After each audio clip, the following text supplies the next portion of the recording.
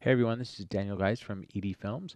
You might be wondering where we've been for the last little while, and we've actually been really hard at work on some new software that we've been developing to assist in the creation of a feature film that we're working on. For any of you who have done animation, you will know it's a tremendous amount of work just to get something basic on the screen. So what we were thinking is, can we harness the procedural animation abilities of a game engine and actually give ourselves the option to perform scenes instead of having to keyframe everything manually? And what we discovered is there was a way to pull the data directly out of Unity and bring it into Maya. So essentially we get the best of both worlds. This example I created here was recorded from real gameplay data in Unity, then imported into Maya, where I set up 3 cameras and created this really quick cut just using a play blast. And it took me a matter of minutes to get this kind of dynamic flight path with this physical feel that someone's actually controlling it. Would have taken me forever using spline paths and a traditional keyframe method. This is a very simple example using the most basic features of the tools that we're building. And I'm really excited to start implementing this in a character pipeline using more complicated scenes with various assets that we do in takes and really start performing things like elaborate puppet sets and really use my skills to finesse instead of spending so much time just trying to block things out. So if you are interested in seeing how the current version of this plugin is working, I'm going to demonstrate how I put that jet scene together.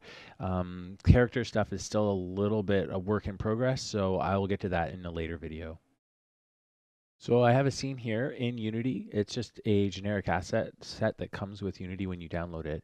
And I've got our plugin loaded up in the bottom right.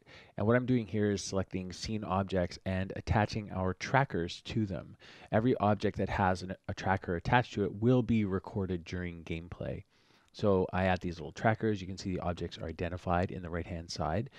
So now when I actually start the game, the trackers are recording everything that's happening in real time. So everything I'm doing here is actually being recorded. You can change the frame rate of the recording later on or in the preferences, but right now I'm doing it 23976.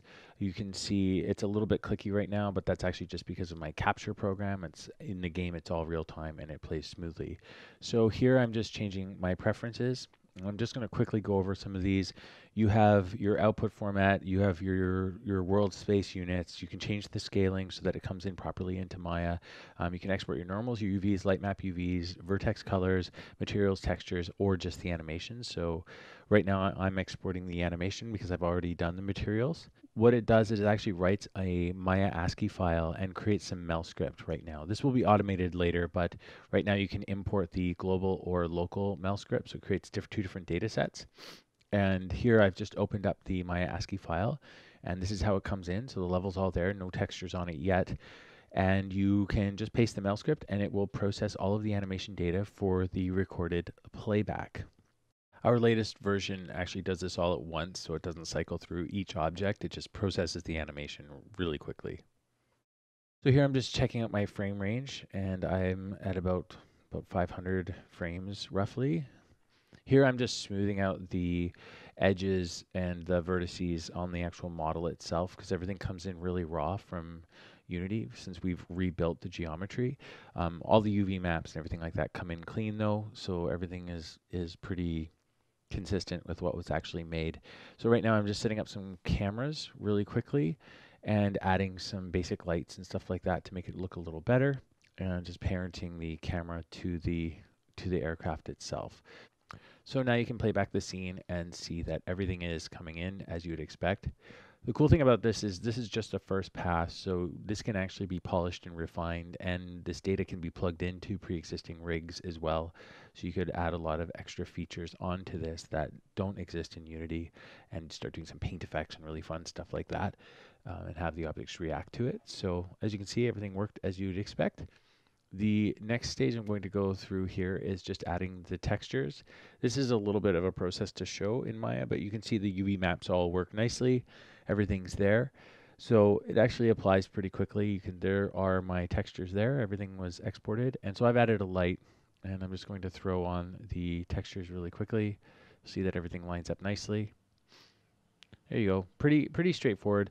A lot of this will be automated in the next versions of the program, as it is sort of platform specific, whether you're using Maya or 3D Studio Max or Blender, and we're trying to make sure that we can accommodate all of those. So the main thing has been making sure that the data coming out is consistent in the various applications.